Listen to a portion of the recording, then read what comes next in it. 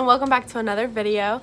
Today's video is going to be a book bag tour and kind of like a what am I doing at school. So to start off this video, I wanted to just talk about school for a little bit. So far it's going pretty well. And I am an English to honors, broadcasting to honors, English to honors, and American 1 CCP. And CCP is the career commerce pathway, which is online. I flex fourth period, so after third period I go home and I just do all my online work at home, which is really nice because I get to leave school and I get to beat all the traffic and I can just do all my work from the comfort of my own home, which is really great because I do not like being around people too much, especially people who are really rowdy. So it's perfect for me and it works really well because I work well when it's quiet.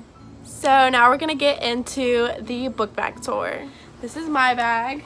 It is a North Face book bag and I've had it since freshman year and it's held up very well, and I take it when I go to camp and I take it when I travel and I take it to school every day, and it has withheld beautifully. And on the outside of my book bag I have tons and tons and tons of pens that I get from Hot Topic, and I just think they're really great and they're a really fun way to personalize your book bag. And I also have a Contigo water bottle, which is, I know it's not a Hydro Flask, but it's an amazing water. This is probably my favorite brand of water bottles. I've had several throughout the years.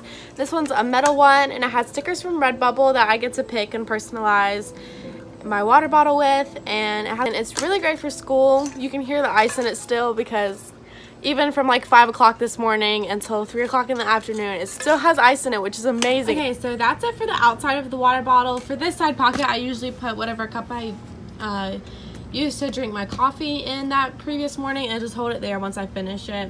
So starting with the first pocket, I have all of my main like books and things like that.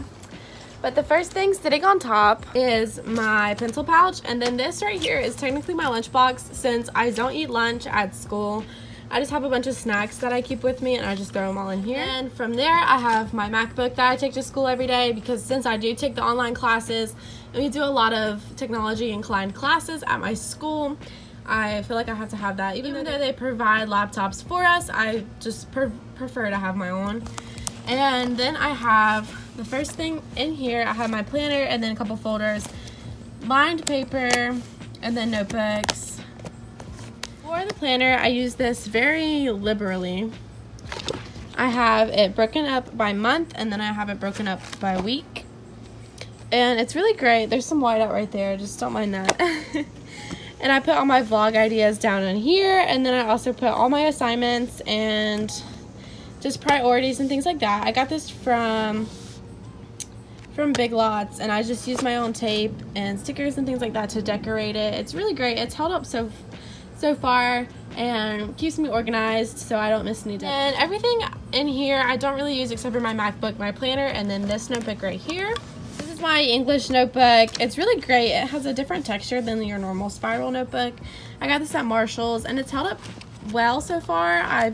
We have to do warm-ups every single day at school, and so I just keep all my stuff in here. And it's held up very well, and I'm excited to fill it up during the year. And how I do my notes and stuff like that at schools, I put a little sticky note in the top left corner and then write what we did that day just so I can keep track of what's going on.